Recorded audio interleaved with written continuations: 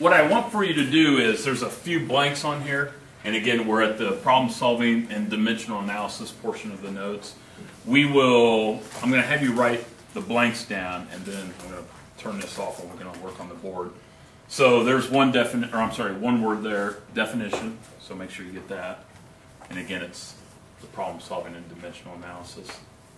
I believe the other blank that we care about today is right after one more point, at least one. Okay, everybody get those two? So definition on at least one. And we will go over all of this on the board, so I'm not going to read it to you, but you can look at it if you go home and go, oh man, I don't remember what he said. Or you can look at the video. I'll have that posted probably on the calendar or on the schedule. We're not going to talk about classification of matter until next week, so we'll be doing this for the next couple of days. Okay. So, again, making sure everybody has the blanks, at least one, and definition. Okay. Now, what this is actually dealing with when we talk about dimensional analysis or factor labeling, we're actually going to be doing some conversions. And today we're going to go from metric to metric conversions and metric to English conversions and vice versa. And in science, we have to be able to do that a lot. And especially when we start doing stoichiometry, which you have no idea what that is yet, that's all this is conversions. So let's go ahead and put that away. If you take your notes and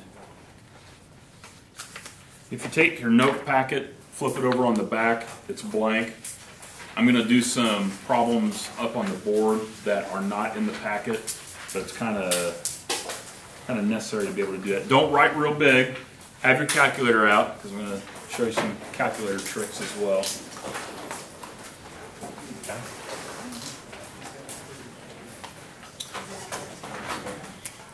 Let's start off.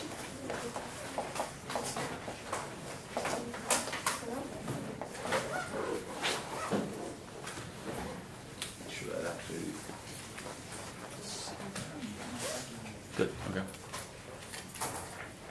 All right.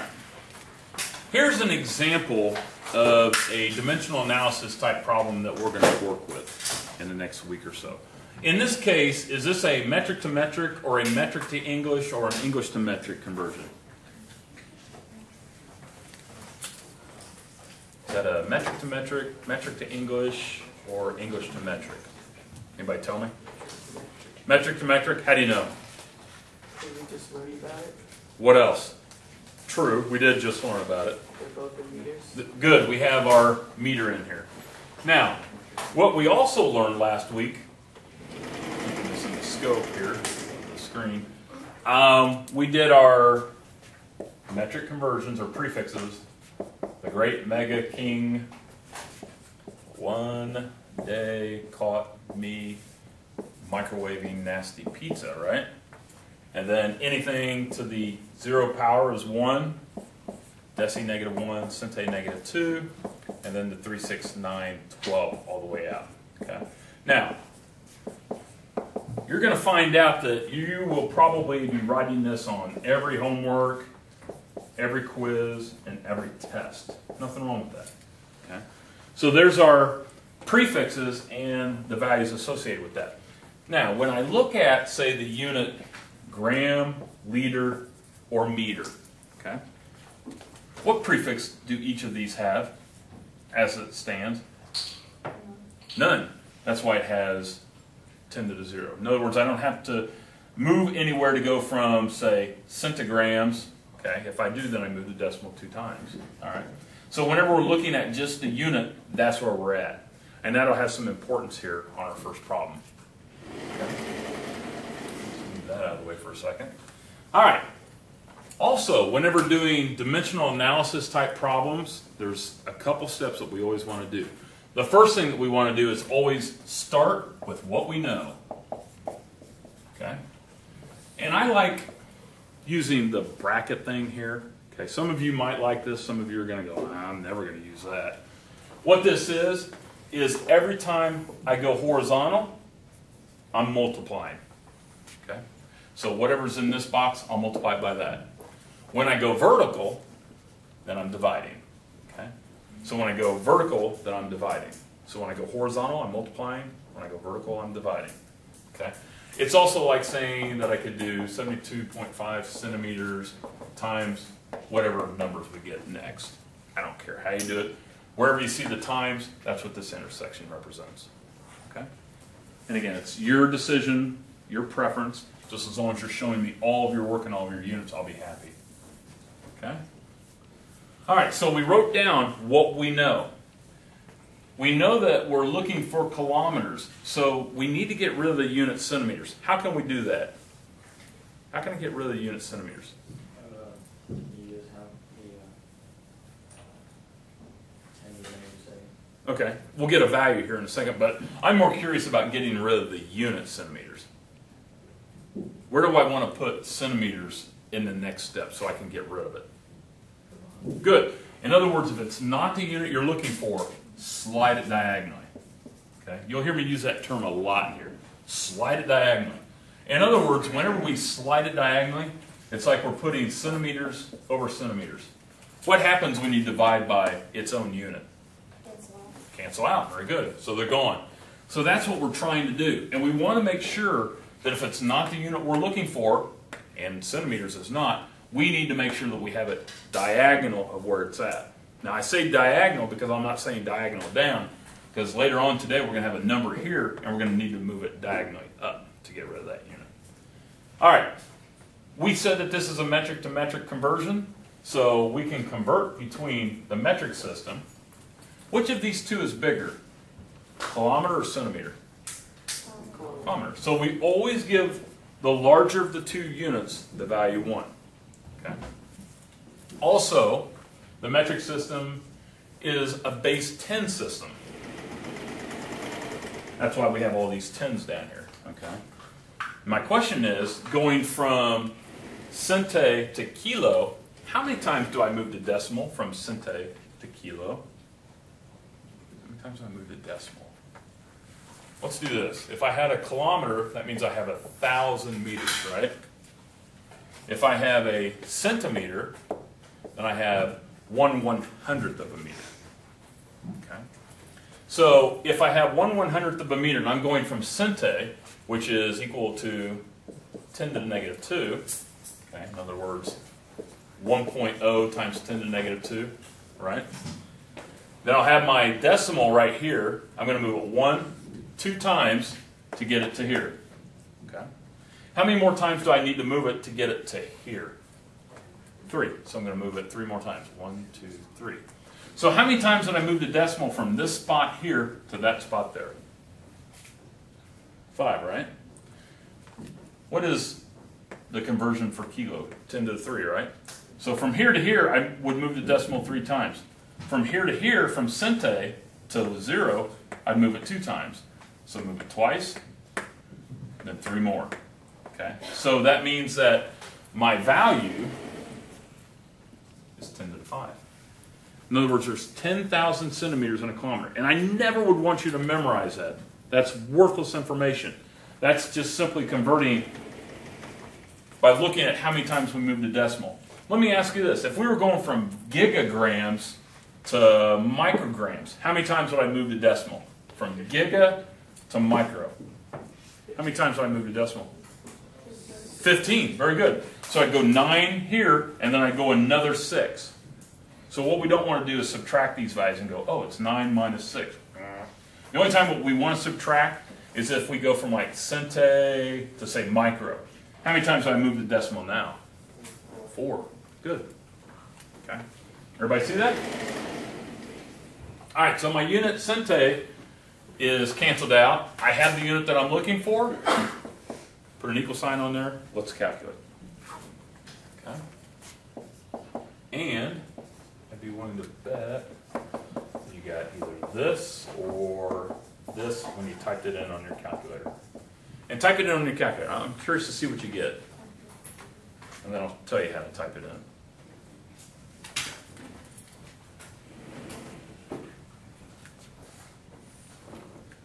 And again, it's kilometers.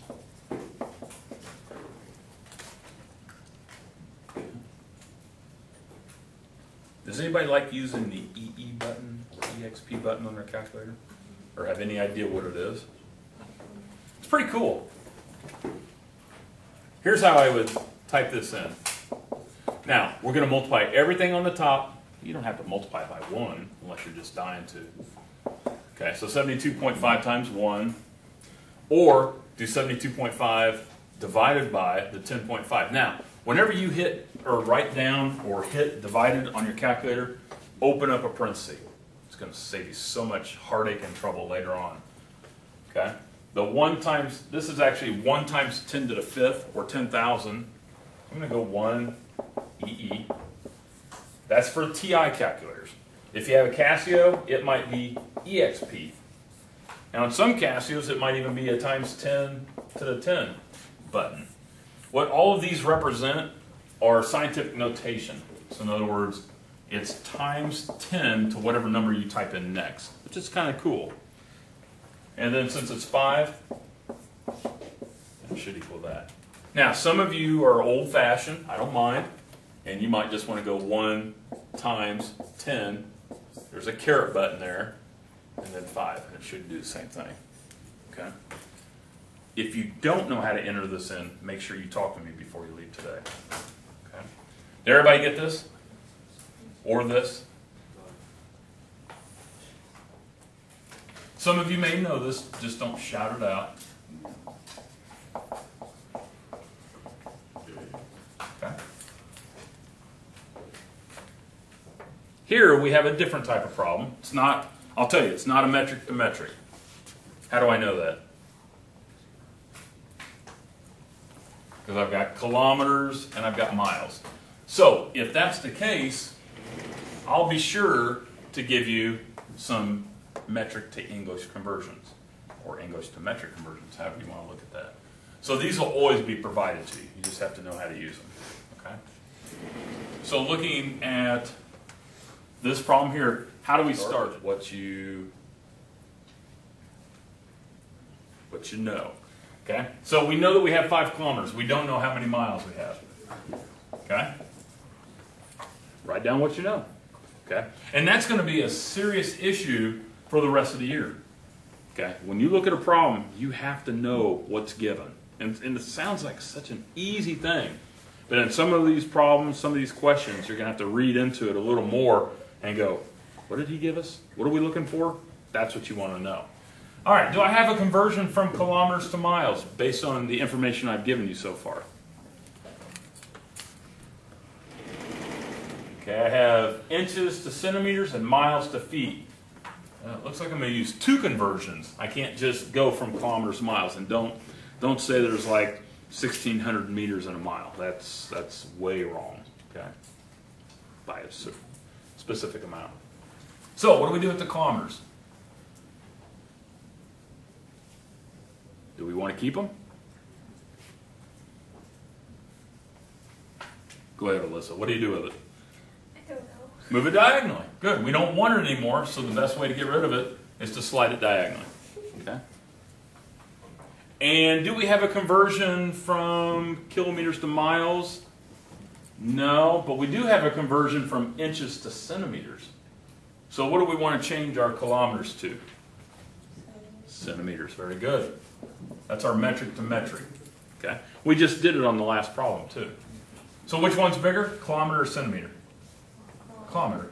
And how many centimeters are in a kilometer again? 10 to the 5. Good. And again, kilo, we're going to go 3 decimal places and then 2 more, so a total of 5. I won't use centi and kilo all the time. All right, so my kilometers are gone. Now I have centimeters. Do I have a conversion from centimeters to miles? No, but I do for inches. Okay, so I'm going to use this conversion here. So I want to, if it's not the unit I'm looking for, if that's not the unit I'm looking for, I need to slide it diagonally. I'll put inches there. Which one's bigger, a centimeter or an inch? Inch, because there's 2.54 centimeters in every inch. Okay, so centimeters go away. Do I have a conversion from inches to miles? Nah. So what do I need to convert the inches to? Feet. Very good. use this conversion here eventually. Okay, so the inches are gone. In 1 foot, there's 12 inches. And then again, slide your unit feet, put miles on top. Or actually mile, sorry. And in 1 mile, there's 5280 feet. Isn't this fun? We have our unit, miles. Hot dog.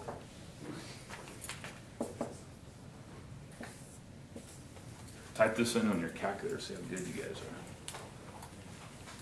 are.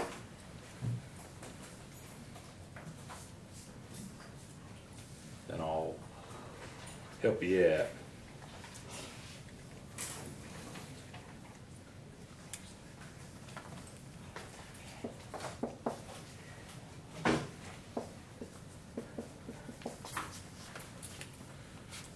Anybody get that, or? I bet some of you knew that. I don't even know what to type in. Okay, here we go. Again, we're going to type everything on the top. So we're going to go 5 times. And do you like your EE, or how do you type in? I have no clue. Okay. Well, how would you like this value to look in your calculator? Like 1 times 10 to the 5, or? Because that's what that represents. That right there represents 1 times 10 to the 5. So it's in scientific notation. Or it also represents 10,000, which I would hate for you to type in.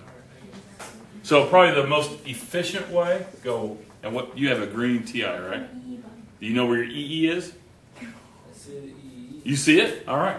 I want you to type 5 times 1 EE, because that is times 10 to whatever we type in next. 5.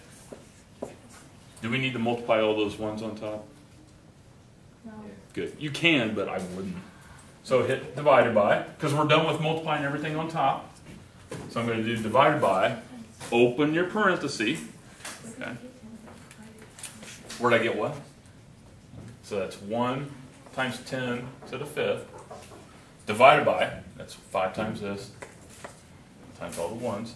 Now I'm going to divide it by and multiply everything on the bottom. So 2.54 times 12 times 5280.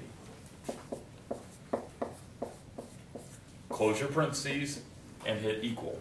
And you have to actually do that. Hit parentheses and then equal. This is an arrow. Okay. Type it as is. Does it come up to 3.11? It comes up 3.106855961. Okay. So we round it. Now we're looking at the practice problems, and I want to work the first 3 out. We're not going to do number 4 or IV, so go ahead and circle that one right now.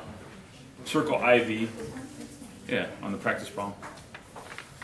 And then on the back side, I also want you to circle number 10 and number 11. You're not going to do those as homework tonight. Number 1 on the practice problem here.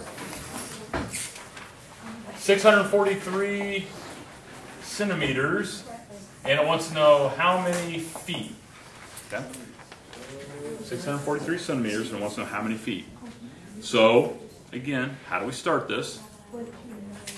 Write down what we know. Very good. So 643. Do your bracket. Is this going to be more than 1 step?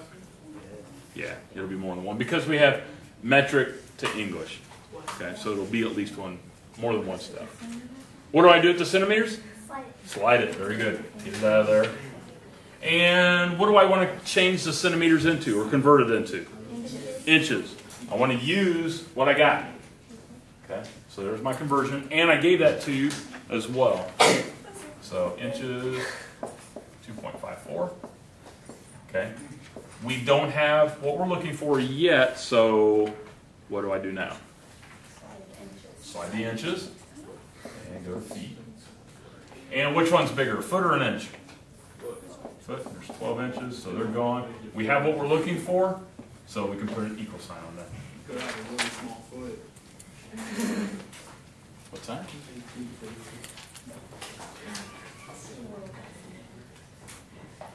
And hopefully you guys are 21.1. or 21.095800052 is what my calculator says. Now, the way that I put this in on my calculator, 643 times 1 times 1 divided by, open the parentheses, 2.54 times 12, close the parentheses, equals. Now, can anybody tell me why I'm using the parentheses? I haven't asked Does it that. show that you have to do that first? Or no, yeah, you have to multiply first. So the calculator multiplies those two together first. Good. What if I did this?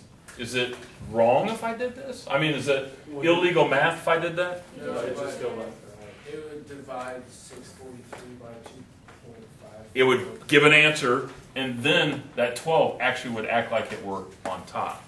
So order of operation helps us to multiply these guys first, so that when we have our number on top and we divide it, we're golden. So it should give you around 21.0958. Okay. Rounding it to 21.1. Okay. Feel a little better about this? 5.0 times 10 to the 7, what is that, milligrams? Yeah. Is that milli or micro? Milli, okay. And that's wanting to know how many LBS. Bless you. Okay. So, what do we start with? Start with what we know. So even though this is in scientific notation, some of you are like, oh man, what's he doing that to us for? Well, this is actually a small number compared to what we're going to be using later on in the year. So make sure that you know how to use scientific notation on your calculator. Because you're not going to want, if it's times 10 to the 23rd, you're not going to want to punch in 22 zeros. Trust me, your calculator won't let you do that. So knowing how to do it in scientific notation is really nice. All right, so I'm going to write what we know for sure. And can I convert milligrams to pounds? What do I need to convert it to? Grams, very good. And there's our unit there, and that was given to you. So slide milligrams and put grams on top. Which one's bigger, gram or milligram? Gram. How many milligrams in a gram? 10 to the what? So here's 10 to the 0, millis here, 10 to the negative 3. So how many times do I move to decimal? 3 times. Good. So 10 to the 3 is 1,000. If you want to do scientific notation or 1,000, that's fine. So our milligrams are gone. Now what do I do? Slide it. So move that gram down. Do we have a conversion from grams to pounds? Yep. Yeah, baby. Put her on top. Which one's bigger? Pound. 454 grams per pound. And we have what we're looking for, so we can put our equal sign on there. Let's do some calculating. And some of you may even weigh 5.00 times 10 to the 7 milligrams. Yeah. So 5 EE 7 divided by, open up, 1 EE 3 times 454. Anybody get a number? 110. Very good. And that's pounds. Do we not need to put any decimals? I did.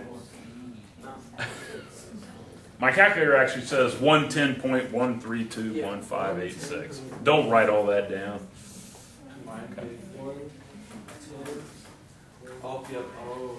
Another way to type this in, again, if you're going old school, 5 times 10 caret 7 divided by 1 times 10 caret. Does everybody know what I mean when I say caret? Yeah. Okay. It's a power button, or it's not a times 10, but it's a exponent button. Okay. Some are like this, buttons, or this, I don't know. Depends. No, mine just has. Yeah, it's something I really like that it just does that. That's nice. Okay. All right, everybody good there? Let's look at the next one. Somebody last hour said it was impossible to do this. Oh man. 25.3 micrograms, is that right? Yeah. Per minute. And it wants to know how many pounds per week. Okay. What the heck? It's a rate. It's a rate problem.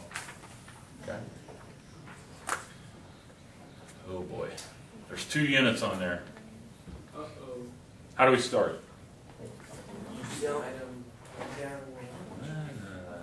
How do we start? Write down what we know. Yeah. You gotta start with what we know. You can't just start making them dance right off the bat. You gotta start with what you know. All right. Now, I will warn you. Pick one unit, convert it all the way through before you try doing the other one. In other words, if you want to convert the minutes to weeks first, good idea. Or if you want to convert the milligrams to pounds, good idea. Don't try to do milligrams and pounds at the same, milligrams and minutes, micrograms and minutes at the same time. It won't work. Okay. So, what do you guys want to do first? Micrograms to pounds or minutes to weeks? Micro. I heard micro first, so that's what we're doing. Okay? And it doesn't matter which one you do. Okay? If it's not the unit we're looking for, slide it. Very good. So we're going to move diagonally. That's why I don't say slide it down or slide it up, because we want to move it diagonally. So we're going to put the microgram down here.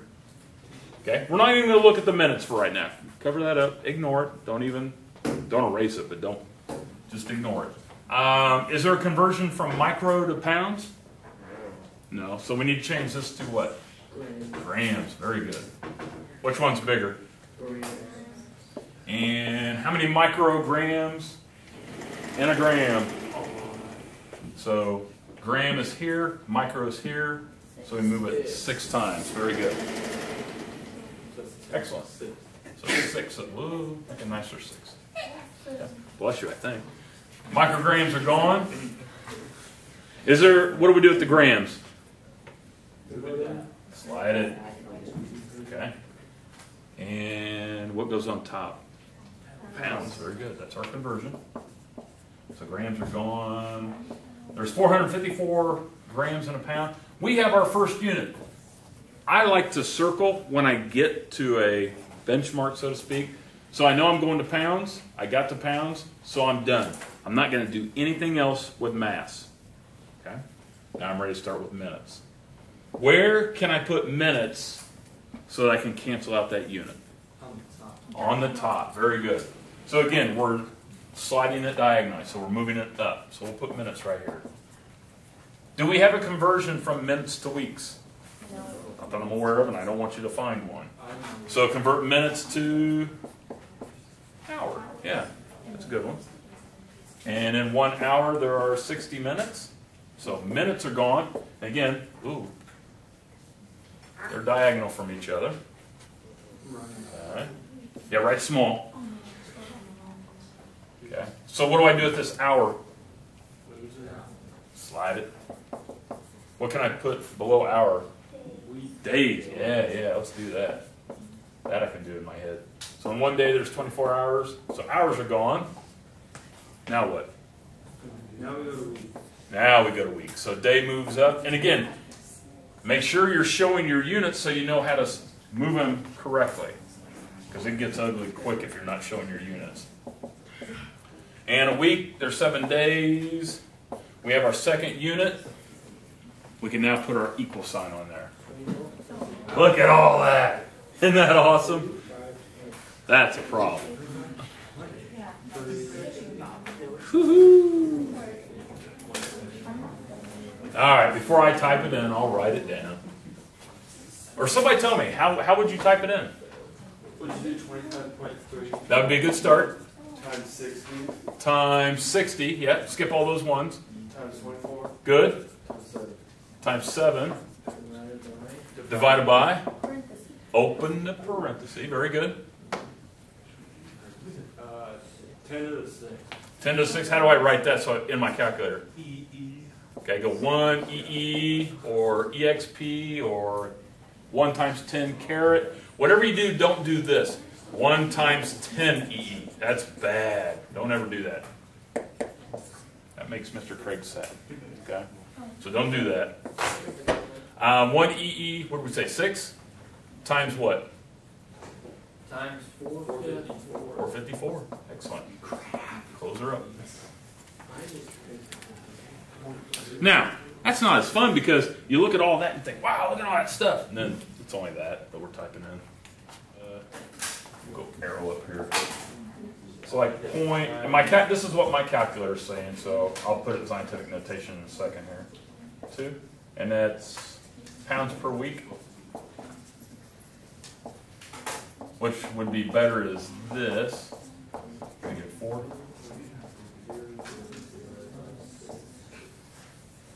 Okay. Anybody get that? Or am I way off the mark? Okay. That's what I got. You got that? All right. All right, so again, circle Roman numeral 4. We'll do that tomorrow. Also circle number 10 and number 11. We'll do that tomorrow. We'll do those 2 in class. So your homework tonight is just 1 through 9. Yeah, 1 through 9. It won't take it that long. Okay. Do we meet tomorrow? No. An extra day to do it. Awesome. Don't wait, though.